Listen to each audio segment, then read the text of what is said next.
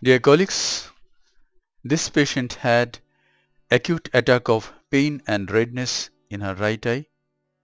She had vomiting. On examination, intraocular pressure was 60 millimeter of mercury. The pupil was fixed and dilated. The other eye, the left eye, had a YAG laser peripheral iridotomy. This eye had this attack of acute angle closure glaucoma 2 days ago. The patient has come to me today, and I have taken up this case for clear lens extraction, and I want to pull the iris margin, the pupillary margin, and try to open the angle and see if it works. If it doesn't work, then my next stage surgery will be trabeculectomy with releasable sutures. The IOP came down to about 50 millimeter of mercury by intravenous mannitol 20%. Now I have taken off this case for surgery. The main challenge is antechamber is very shallow. The cornea is edematous because of high intraocular pressure. A 2.8 millimeter main incision has been placed at 10:30 o'clock, and at 8 o'clock a paracentesis incision has been made. Now anterior capsule is stained with trypan blue dye so that I can see the capsule. The visibility is very poor. I was very gentle to make the incisions. I haven't made the full 2.8 millimeter incision. It is just I have entered into the anterior chamber because I was worried about expulsive choroidal hemorrhage. Now this is viscoat. I am using viscoat as the viscoelastic substance in this case because it will form the anterior chamber better than HPMC. And now I am going to try to do capsulorhexis with 26 gauge bent cystitum. I don't want to use the ureter forceps because the anterior chamber is very shallow. This is another side port incision on the left side of the main incision. And now I want to do capsulorhexis. Here is the 26 gauge bent cystitum. I want to make the main incision of full length, that is 2.8 millimeter full width. This is HPMC being injected over the epithelial surface of the cornea. Now I can see better. I can see the anterior capsule better. And this is the 26 gauge bent needle cystitome. I incise the capsule and I try to do rhexis with the needle itself.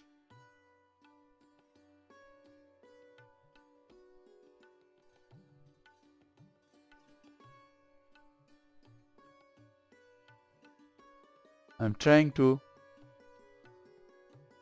do a round rhexis. I try to remain at equal distance from the pupillary margin, and thus I want to achieve a round circular rhexis. And now I inject some more viscoelastic substance, and this portion of the rhexis I'm using Utrita forceps, and I complete the rhexis.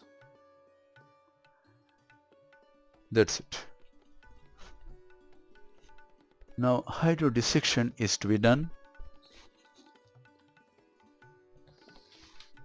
Since the anterior chamber is very shallow, I am very gentle and very slow in this surgery. Yes, the fluid wave has gone from one equate to the other side. I am gently depressing the nucleus.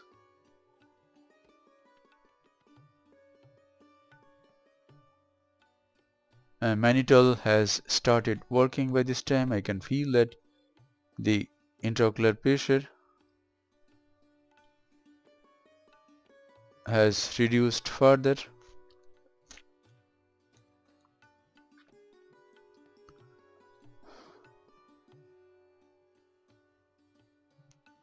And now I want to enter into the eye with the phaco handpiece.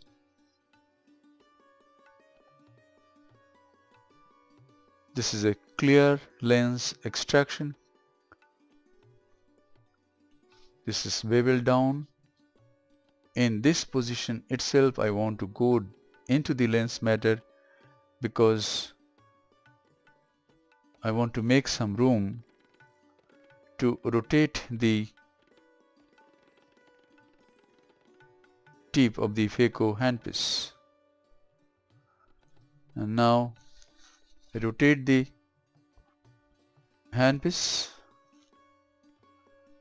and now I try to chop the nucleus. Here it is. You just be there. I can't hold it, but I try to divide the nucleus at a deeper level. The chopper comes from periphery and I move the tip towards the chopper, and this is I'm trying divide and conquer.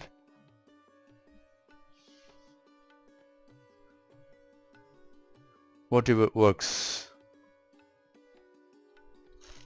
It's a combination of all techniques. Here I am trying lens tilt for this portion of the nucleus.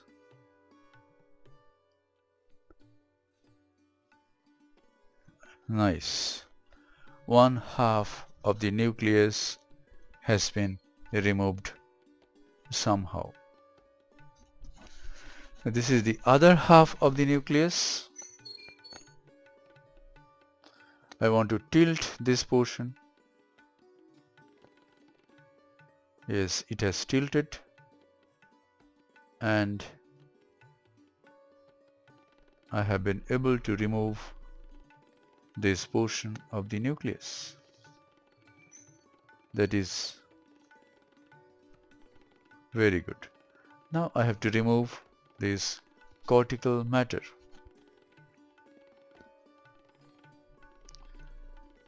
This is viscoat again. I want to protect the corneal endothelium, and now I want to remove the cortex. Yes, it is coming nicely with direct Simcoe cannula. So the inferior portion has come out nicely, but in this case the side ports are small and I was not able to go into the anterior chamber through the side ports, so I decide to take the bimanual IA to remove the cortical matter which we can see is there from 8 o'clock to 2 o'clock.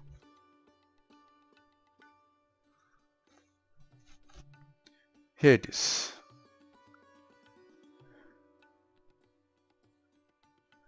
The irrigation enters into the eye through the 8 o'clock, and this is the side port that goes to the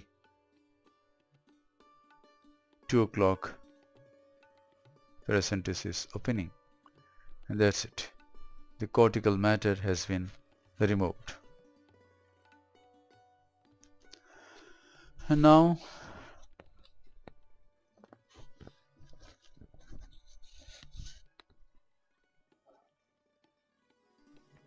an intraocular lens is to be placed in the capsular bag.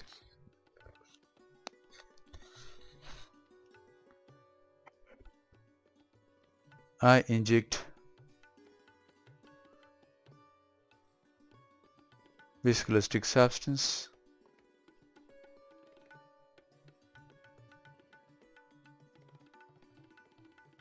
into the capsular bag.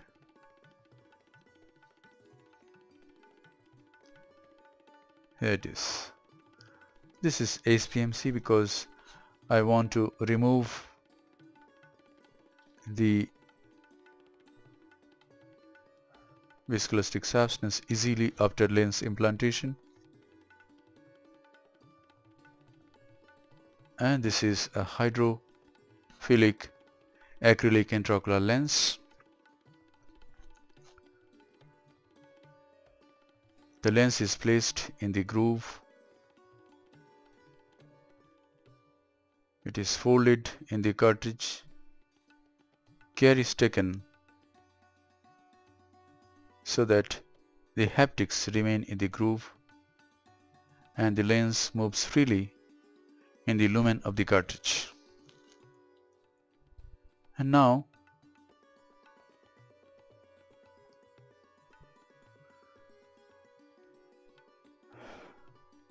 the intraocular lens is injected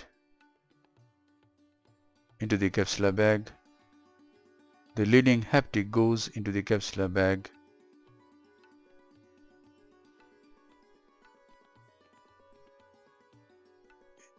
And the trailing haptic is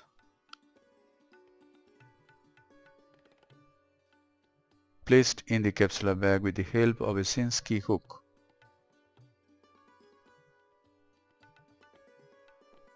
Nice. You can check by the Sinskey hook.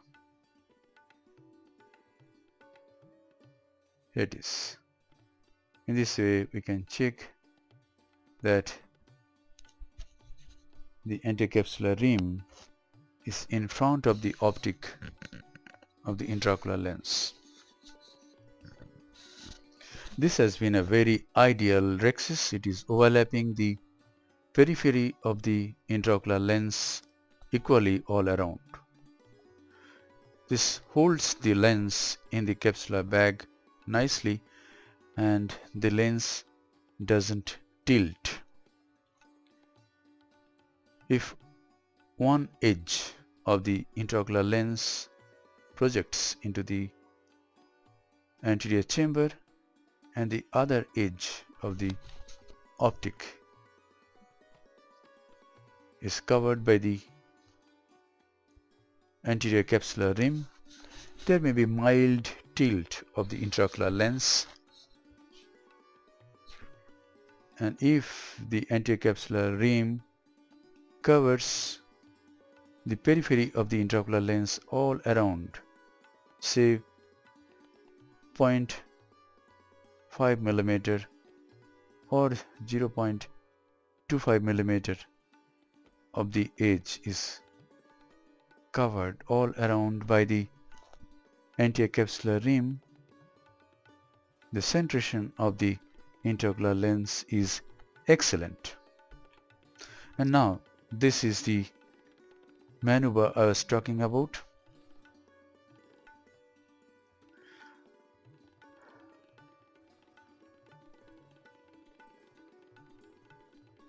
I'm pulling the iris margin and trying to open up the angle.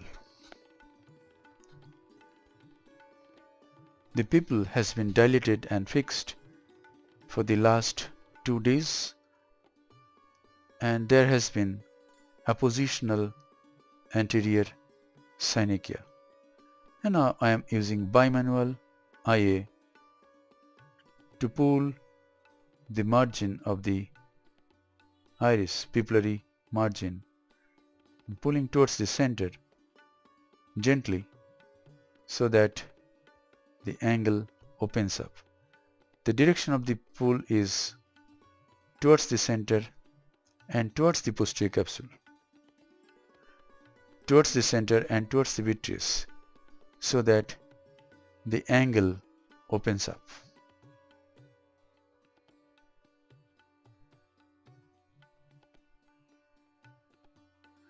If this doesn't help, if the intraocular pressure is not controlled by what is being done, my next plan of management is to do trabeculectomy with releasable sutures. Now I am pulling the pupillary margin on the other side so that all the 360 degree of the angle opens up. Now I want to inject some pilocarpine to activate the sphincter pupillae. If it works and if the angle opens up, in this case the vision was perception of light and projection of rays was accurate in 3 quadrants. Sometimes in these patients the projection is not reliable. I have seen some patients where the patient is not able to respond nicely, but the patient has got very good vision postoperatively. And this is my second or third case of doing clear lens extraction for acute attack of angle closure glaucoma. This is an elderly lady. This patient was about 58 years old. And you can see that the pupil has constricted to some extent. Now I am injecting a little bit of diluted triamcinolone acetate to decrease the inflammation which is bound to occur postoperatively. A little bit of it has been injected, and after a few seconds I am going to wash it out. This much time is enough. Now I am going to wash out the triamcinolone that was injected in the anterior chamber.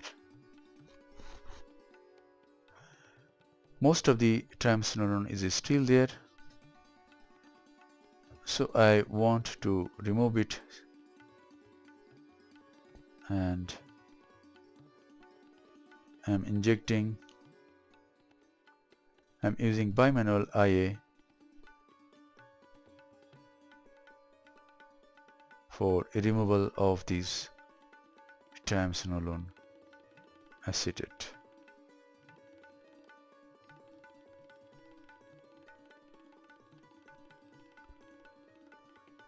That's it. The case is over.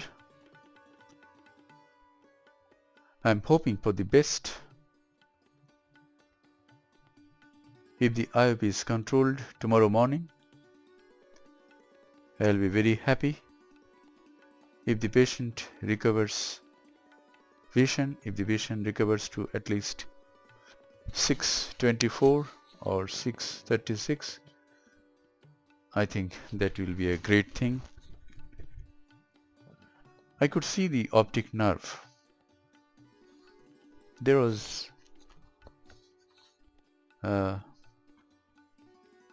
reddish hue, not pale.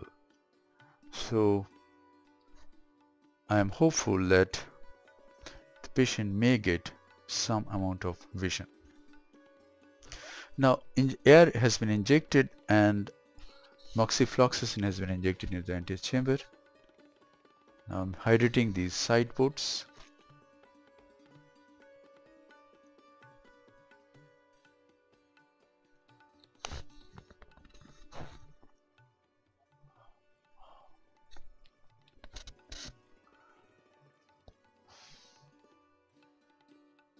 This is a view under higher magnification.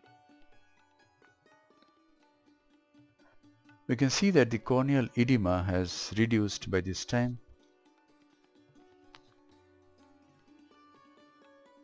In this case, I have tried my best to protect the corneal endothelium. At this time, I am behind the intraocular lens and I am irrigating the capsular bag. Now the anterior chamber. Now I form the anterior chamber nicely and conclude the case.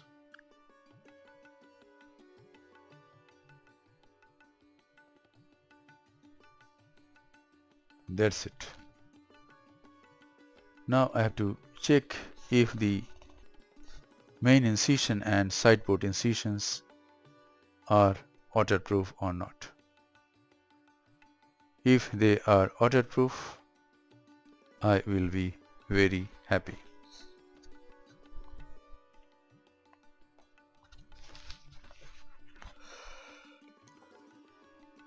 That's it. Thank you very much. This is a long surgery. If you have watched the full surgery, you have tested your patience. Thank you very much for watching. Hope this video will help you in some cases.